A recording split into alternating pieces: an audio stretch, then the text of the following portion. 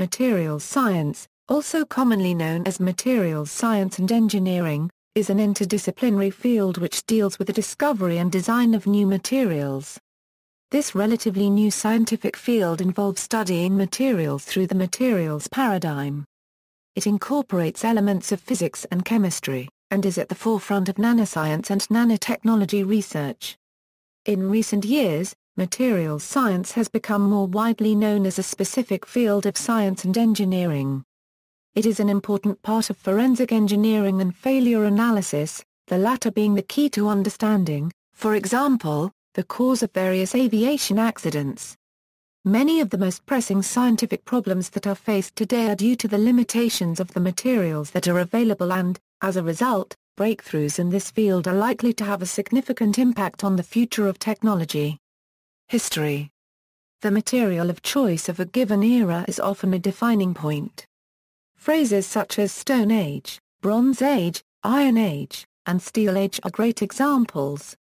Originally deriving from the manufacture of ceramics and its putative derivative metallurgy, materials science is one of the oldest forms of engineering and applied science.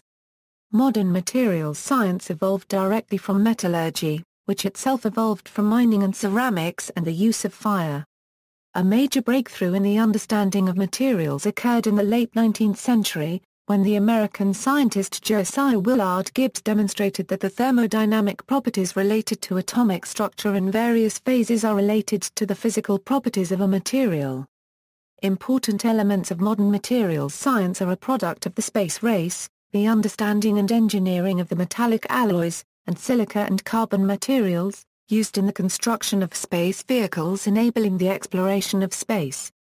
Materials science has driven, and been driven by, the development of revolutionary technologies such as plastics, semiconductors, and biomaterials. Before the 1960s, many materials science departments were named metallurgy departments, reflecting the 19th and early 20th century emphasis on metals. The field has since broadened to include every class of materials, including ceramics, polymers, semiconductors, magnetic materials, medical implant materials, biological materials and nanomaterials. Fundamentals. A materials is defined as a substance that is intended to be used for certain applications. There are a myriad of materials around use. They can be found in anything from buildings to spacecrafts. Materials can generally be divided into two classes, crystalline and non-crystalline. The traditional examples of materials are metals, ceramics and polymers. New and advanced materials that are being developed include semiconductors, nanomaterials, biomaterials, etc. The basis of materials science involves studying the structure of materials, and relating them to their properties. Once a material scientist knows about this structure-property correlation, he/she can then go on to study the relative performance of a material in a certain application. The major determinants of the structure of a material and thus of its properties are its constituent chemical elements and the way in which it has been processed into its final form. These characteristics, taken together and related through the laws of thermodynamics and kinetics, govern a material unregistered trademark S microstructure, and thus its properties. Structure. As mentioned above, structure is one of the most important components of the field of materials science. Materials science examines the structure of materials from the atomic scale, all the way up to the macro scale. Characterization is the way materials scientists examine the structure of a materials. This involves techniques such as diffraction with X-rays, electrons, or neutrons, and various forms of spectroscopy and chemical analysis such as Raman spectroscopy, energy dispersive spectroscopy, chromatography, thermal analysis, electron microscope analysis, etc. Structure is studied at various levels, as detailed below. Atomistic structure, this deals with the atoms of the materials, and how they are arranged to give molecules, crystals, etc. Much of the electrical, magnetic and chemical properties of materials arise from this level of structure. The length scales involved are in angstroms. The way in which the atoms and molecules are bonded and arranged is fundamental to studying the properties and behavior of any material. Nanostructure. Nanostructure deals with objects and structures that are in the 1–100 nm range. In many materials, atoms or molecules agglomerate together to form objects at the nanoscale. This leads to many interesting electrical, magnetic, optical and mechanical properties. In describing nanostructures, it is necessary to differentiate between the number of dimensions on the nanoscale. Nanotextured surfaces have one dimension on the nanoscale, that is, only the thickness of the surface of an object is between 0.1 and 100 nm. Nanotubes have two dimensions on the nanoscale, that is, the diameter of the tube is between 0.1 and 100 nm. Its length could be much greater. Finally, spherical nanoparticles have three dimensions on the nanoscale, that is, the particle is between 0.1 and 100 nm in each spatial dimension. The terms nanoparticles and ultrafine particles often are used synonymously, although UFP can reach into the micrometer range. The term nanostructure is often used when referring to magnetic technology. Nanoscale structure in biology is often called ultrastructure. Materials whose atoms molecules form constituents in the nanoscale are called nanomaterials. Nanomaterials are subject of intense research in the materials science community due to the unique properties that they exhibit. Microstructure. Microstructure is defined as the structure of a prepared surface or thin foil of material as revealed by a microscope above 25 magnification. It deals with objects in from 100 nm to few cm. The microstructure of a material can strongly influence physical properties such as strength, toughness, ductility, hardness, corrosion resistance, high-low temperature behavior, wear resistance, and so on. Most of the traditional materials are microstructured. The manufacture of a perfect crystal of a material is physically impossible. For example, a crystalline material will contain defects such as precipitates, grain boundaries, interstitial atoms, vacancies or substitutional atoms. The microstructure of materials reveals these defects, so that they can be studied. Macrostructure. Macrostructure is the appearance of a material in the scale millimeters to meters. It is the structure of the material as seen with the naked eye. Crystallography. Crystallography is the science that examines the arrangement of atoms in crystalline solids. Crystallography is a useful tool for materials scientists. In single crystals, the effects of the crystalline arrangement of atoms is often easy to see macroscopically, because the natural shapes of crystals reflect the atomic structure. In addition, physical properties are often controlled by crystalline defects. The understanding of crystal structures is an important prerequisite for understanding crystallographic defects.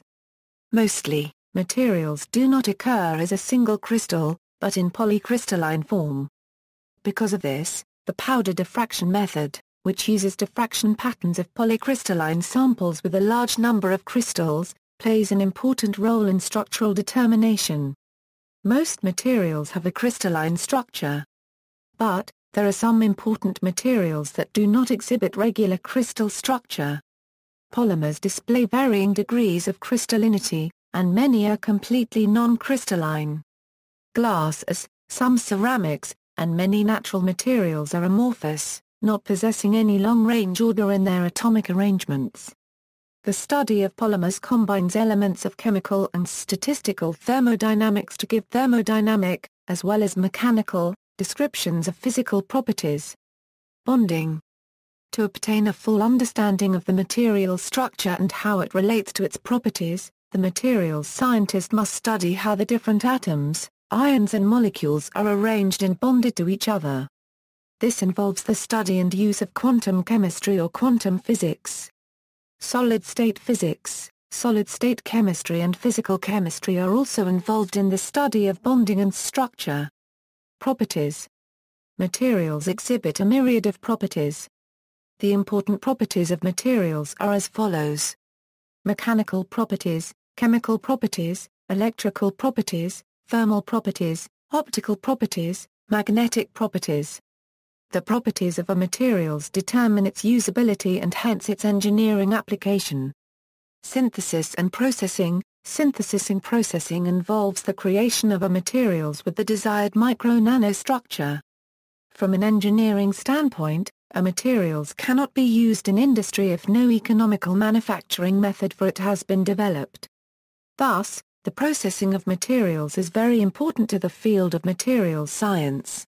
Different materials require different processing synthesis techniques. For example, the processing of metals has historically been very important as is studied under the branch of materials science known as physical metallurgy. Also, chemical and physical techniques are also used to synthesize other materials such as polymers, ceramics, thin films, etc. Currently, new techniques are being developed to synthesize nanomaterials such as graphene. Thermodynamics. Thermodynamics is concerned with heat and temperature and their relation to energy and work. It defines macroscopic variables, such as internal energy, entropy, and pressure, that partly describe a body of matter or radiation. It states that the behavior of those variables is subject to general constraints, that are common to all materials, not the peculiar properties of particular materials. These general constraints are expressed in the four laws of thermodynamics. Thermodynamics describes the bulk behavior of the body, not the microscopic behaviors of the very large numbers of its microscopic constituents, such as molecules. Its laws are explained by statistical mechanics, in terms of the microscopic constituents. The study of thermodynamics is fundamental to materials science. It forms the foundation to treat general phenomena in materials science and engineering, including chemical reactions, magnetism, polarizability, and elasticity. It also helps in the understanding of phase diagrams and phase equilibrium. Kinetics. Kinetics is the study of the rates at which systems that are out of equilibrium change under the influence of various forces. When applied to materials science, it deals with how a materials changes with time due to application of a certain field. It details the rate of various processes evolving in materials including shape, size, composition and structure. Diffusion is important in the study of kinetics as this is the most common mechanism by which materials undergo change. Kinetics is essential in processing of materials because, among other things, it details how the microstructure changes with application of heat. Materials and research. Materials science has received much attention from researchers. In most universities, many departments ranging from physics to chemistry to chemical engineering in addition to materials science departments are involved in materials research. Research in materials science is vibrant and consists of many avenues. The following list is in no way exhaustive, it just serves to highlight certain important research areas. Nanomaterials. Nanomaterials describe, in principle, materials of which a single unit is sized between 1 and 1000 nanometers but is usually 100 nm. Nanomaterials research takes a materials science-based approach to nanotechnology, leveraging advances in materials metrology and synthesis which have been developed in support of microfabrication research. Materials with structure at the nanoscale often have unique optical, electronic, or mechanical properties. The field of nanomaterials is loosely organized, like the traditional field of chemistry, into organic nanomaterials such as fullerenes, and inorganic nanomaterials based on other elements, such as silicon. Examples of nanomaterials include fullerenes, carbon nanotubes, nanocrystals, etc. Biomaterials. A biomaterial is any matter, surface, or construct that interacts with biological systems. As a science, biomaterials is about 50 years old. The study of biomaterials is called biomaterials science. It has experienced steady and strong growth over its history, with many companies investing large amounts of money into the development of new products. Biomaterials science encompasses elements of medicine, biology, chemistry, tissue engineering and materials science. Biomaterials can be derived either from nature or synthesized in the laboratory using a variety of chemical approaches utilizing metallic components, polymers, Ceramics or composite materials. They are often used and/or adapted for a medical application, and thus comprises whole or part of a living structure or biomedical device which performs, augments, or replaces a natural function. Such functions may be benign, like being used for a heart valve, or may be bioactive with a more interactive functionality such as hydroxyapatite-coated hip implants. Biomaterials are also used every day in dental applications, surgery, and drug delivery. For example, a construct with impregnated pharmaceutical products can be placed into the body, which permits the prolonged release of a drug over an extended period of time. A biomaterial may also be an autograft, allograft or xenograft used as a transplant material. Electronic, optical and magnetic materials. Semiconductors, metals, and ceramics are used today to form highly complex systems, such as integrated electronic circuits, optoelectronic devices, and magnetic and optical mass storage media. These materials form the basis of our modern computing world, and hence research into these materials are of vital importance. Semiconductors are a traditional example of these type of material. They are materials that have properties that are intermediate between conductors and insulators. Their electrical conductance are very sensitive to impurity concentrations, and this leads to fact that they can be doped. Hence, semiconductors form the basis of the traditional computer. This field also includes new areas of research such as superconducting materials, spintronics, metamaterials, etc. The study of these materials involves knowledge of materials science and solid-state physics or condensed matter physics. Computational materials science and materials theory, with the increase in computing power, simulating the behavior of materials has become possible. This enables materials scientists to discover properties of materials previously unknown, as well as to design new materials. Up until now, new materials were found by a time-consuming trial-and-error process. But, now it is hoped that computational techniques could drastically reduce that time, and allow us to tailor materials' properties. This involves simulating materials at all length scales, using methods such as density functional theory, molecular dynamics, etc. Materials and industry. Radical materials advances can drive the creation of new products or even new industries, but stable industries also employ material scientists to make incremental improvements and troubleshoot issues with currently used materials. Industrial applications of materials science include materials design, cost-benefit trade-offs in industrial production of materials, processing techniques, and analytical techniques, Rutherford backscattering, neutron diffraction, small-angle X-ray scattering, etc. Besides material characterization, the material scientist-engineer also deals with the extraction of materials and their conversion into useful forms. Thus ingot casting, foundry techniques, blast furnace extraction, and electrolytic extraction are all part of the required knowledge of a materials engineer.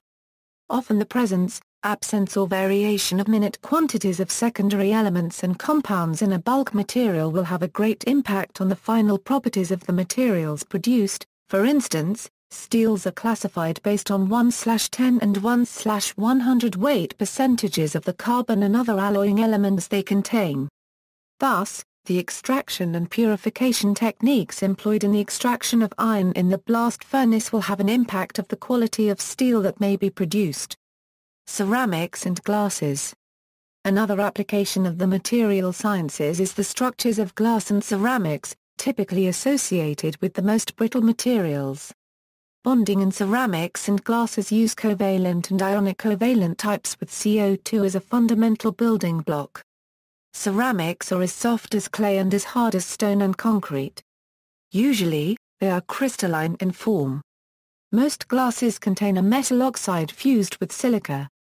At high temperatures used to prepare glass, the material is a viscous liquid. The structure of glass forms into an amorphous state upon cooling. Window panes and eyeglasses are important examples. Fibers of glass are also available. Scratch-resistant Corning Gorilla Glass is a well-known example of the application of materials science to drastically improve the properties of common components. Diamond and carbon in its graphite form are considered to be ceramics. Engineering ceramics are known for their stiffness and stability under high temperatures, compression and electrical stress. Alumina, silicon carbide, and tungsten carbide are made from a fine powder of their constituents in a process of sintering with a binder. Hot pressing provides higher density material. Chemical vapor deposition can place a film of a ceramic on another material. Cermets are ceramic particles containing some metals. The wear resistance of tools is derived from cemented carbides with the metal phase of cobalt and nickel typically added to modify properties. Composite materials. Filaments are commonly used for reinforcement in composite materials. Another application of materials science in industry is the making of composite materials. Composite materials are structured materials composed of two or more macroscopic phases. Applications range from structural elements such as steel-reinforced concrete, to the thermally insulative tiles which play a key and integral role in NASA's Space Shuttle thermal protection system, which is used to protect the surface of the shuttle from the heat of re-entry into the Earth's atmosphere. One example is reinforced carbon-carbon, the light gray material which withstands re-entry temperatures up to 1510 degrees and protects the Space Shuttle's wing leading edges and nose cap. RCC is a laminated composite material made from graphite rayon cloth and impregnated with a phenolic resin. After curing at high temperature in an autoclave, the laminate is pyrolyzed to convert the resin to carbon, impregnated with furfuryl alcohol in a vacuum chamber, and cured pyrolyzed to convert the furfuryl alcohol to carbon. In order to provide oxidation resistance for reuse capability, the outer layers of the RCC are converted to silicon carbide. Other examples can be seen in the plastic casings of television sets, cell phones and so on. These plastic casings are usually a composite material made up of a thermoplastic matrix such as acrylonitrile butadiene styrene in which calcium carbonate chalk, talc, glass fibers or carbon fibers have been added for added strength, bulk, or electrostatic dispersion. These additions may be referred to as reinforcing fibers, or dispersants, depending on their purpose. Polymers. Polymers are also an important part of materials science. Polymers are the raw materials used to make what we commonly call plastics. Plastics are really the final product, created after one or more polymers or additives have been added to a resin during processing, which is then shaped into a final form. Polymers which have been around, and which are in current widespread use, include polyethylene, polypropylene, PVC, polystyrene, nylons, polyesters, acrylics, polyurethanes, and polycarbonates. Plastics are generally classified as commodity, specialty, and engineering plastics. PVC is widely used, inexpensive, and annual production quantities are large. It lends itself to an incredible array of applications, from artificial leather to electrical insulation and cabling, packaging and containers. Its fabrication and processing are simple and well established. The versatility of PVC is due to the wide range of plasticizers and other additives that it accepts. The term additives in polymer science refers to the chemicals and compounds added to the polymer base to modify its material properties. Polycarbonate would be normally considered an engineering plastic. Engineering plastics are valued for their superior strengths and other special material properties. They are usually not used for disposable applications, unlike commodity plastics. Specialty plastics are materials with unique characteristics, such as ultra-high strength, electrical conductivity, electrofluorescence, high thermal stability, etc. The dividing lines between the various types of plastics is not based on material but rather on their properties and applications. For instance, polyethylene is a cheap, low-friction polymer commonly used to make disposable shopping bags and trash bags, and is considered a commodity plastic, whereas medium-density polyethylene is used for underground gas and water pipes, and another variety called ultra-high molecular weight polyethylene UHMWPE is an engineering plastic which is used extensively as the glide rails for industrial equipment and the low-friction socket in implanted hip joints. Metal alloys. The study of metal alloys is a significant part of materials science. Of all the metallic alloys in use today, the alloys of iron make up the largest proportion both by quantity and commercial value. Iron alloyed with various proportions of carbon gives low, mid and high carbon steels. An iron-carbon alloy is only considered steel if the carbon level is between 0.01% and 2.00%. For the steels, the hardness and tensile strength of the steel is related to the amount of carbon present, with increasing carbon levels also leading to lower ductility and toughness.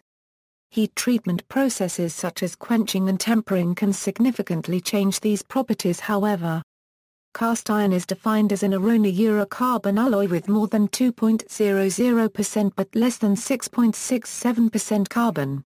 Stainless steel is defined as a regular steel alloy with greater than 10% by weight alloying content of chromium. Nickel and molybdenum are typically also found in stainless steels. Other significant metallic alloys are those of aluminium, titanium, copper and magnesium. Copper alloys have been known for a long time, while the alloys of the other three metals have been relatively recently developed. Due to the chemical reactivity of these metals, the electrolytic extraction processes required were only developed relatively recently. The alloys of aluminium, titanium and magnesium are also known and valued for their high strength-to-weight ratios and, in the case of magnesium, their ability to provide electromagnetic shielding. These materials are ideal for situations where high strength-to-weight ratios are more important than bulk cost, such as in the aerospace industry and certain automotive engineering applications. Relation to other fields, materials science evolved starting from the 1960s because it was recognized that to create, discover and design new materials, one had to approach it from a unified manner. Thus, materials science and engineering emerged at the intersection of various fields such as metallurgy, solid-state physics, chemistry, chemical engineering, mechanical engineering and electrical engineering. The field is inherently interdisciplinary, and the materials scientist's engineer must be aware and make use of the methods of the physicist, chemist and engineer. The field thus maintains close relationships with these fields. Also, many physicists, chemists and engineers also find themselves working in materials science. The overlap between physics and materials science has led to the offshoot field of materials physics, which is concerned with the physical properties of materials. The approach is generally more macroscopic and applied than in condensed matter physics. See important publications in materials physics for more details on this field of study.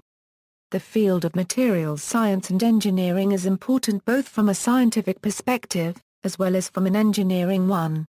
When discovering new materials, one encounters new phenomena that may not have been observed before.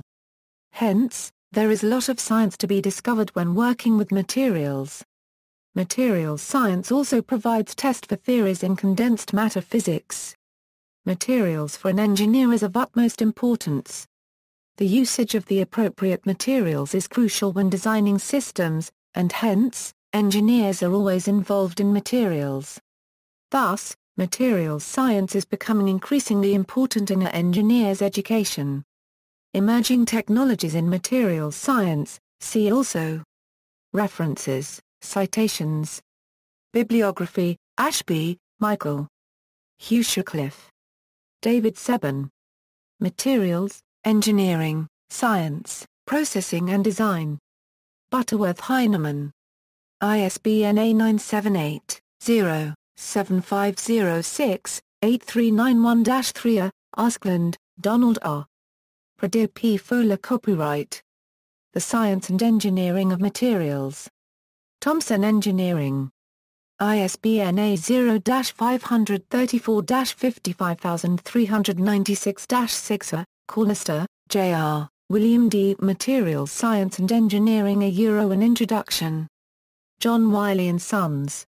ISBN A0-471-32013-7. Eberhardt, Mark. Why Things Break, Understanding the World by the Way It Comes Apart. Harmony. ISBN A1-4000-4760-9. Gaskell, David R. Introduction to the Thermodynamics of Materials. Taylor and Francis Publishing. ISBN A1-56032-992-0. Gordon, James Edward. The New Science of Strong Materials, or Why You Don't Fall Through the Floor. Princeton University Press. ISBN A0-691-02380-8. Matthews, F. L. and Rawlings, R.D. Composite Materials, Engineering and Science. Boca Raton, CRC Press. ISBN A0-8493-0621-3. Luis, Puerto Rico, Reynolds, K. and Gag, C. Forensic Materials Engineering, Case Studies. Boca Raton, CRC Press. Wichtman, John B. Mechanical Properties of Ceramics. New York, Wiley InterScience, John Wiley & Sons. ISBN A0-471-13316-7. Walker, P., ed. Chambers Dictionary of Materials Science and Technology. Chambers Publishing. ISBN A0-550-13249-X. Further reading, Timeline of Materials Science at the Minerals, Metals and Materials Society. Accessed March 2007, Burns, G. Glaser, A.M. Space Groups for Scientists and Engineers. Boston, Academic Press, Incorporated. ISBN A0-12-145761-3. Cullity, B.D. Elements of X-ray Diffraction. Reading, Massachusetts, Addison Wesley Publishing Company. ISBN A0-534-55396-6. Giacobazzo, C. Monaco Hill. Viterbo D. Scorderi F. Gilly G. Snotti G. Catty M. Fundamentals of Crystallography. Oxford, Oxford University Press. ISBN A0-19-855578-4. Green, D.J. Hanning, R. Swain, M.V. Transformation Toughening of Ceramics. Boca Raton, CRC Press. ISBN A0-8493-6594-5. Lovesey, S.W. Theory of Neutron Scattering from Condensed Matter. Volume 1, Neutron Scattering.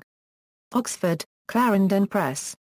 ISBN A0-19-852015-8. Lovesey, S.W. Theory of Neutron Scattering from Condensed Matter. Volume 2, Condensed Matter. Oxford, Clarendon Press. ISBN A0-19-852017-4. O'Keefe, M. Hyde, B.G. Crystal Structures. I. Patterns and Symmetry. Washington, D.C., Mineralogical Society of America, Monograph Series. ISBN A0-939950-40-5. Squires, G.L. Introduction to the Theory of Thermal Neutron Scattering. Minier, New York, Dover Publications Incorporated. ISBN A0-486-69447. Young, R.A., ed. The Rietveld Method. Oxford, Oxford University Press and International Union of Crystallography.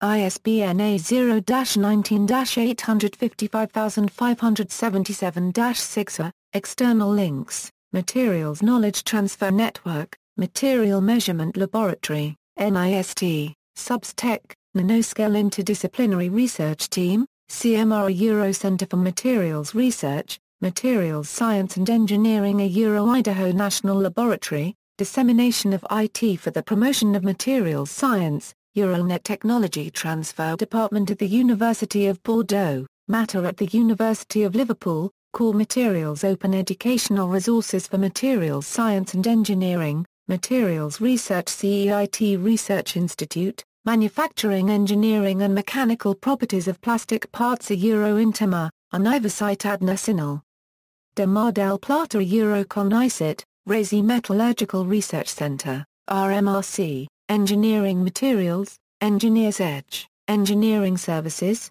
Baylor Hydraulics, Professional Organizations, Materials Research Society, Mrs. European Materials Research Society, EMRS, ASM International, the Minerals, Metals, and Materials Society, TMS, Materials Australia, American Ceramic Society, ACES, NACE International, the American Institute of Mining, Metallurgical, and Petroleum Engineers, AIME, Society for the Advancement of Material and Process Engineering, SAMPE, the Institute of Materials, Minerals and Mining, IOM3, Alpha Sigma Mu, INU, Central European Institute of Technology, SciTech, Association for Iron and Steel Technology, AIST, Federation of European Materials Societies, FEMS.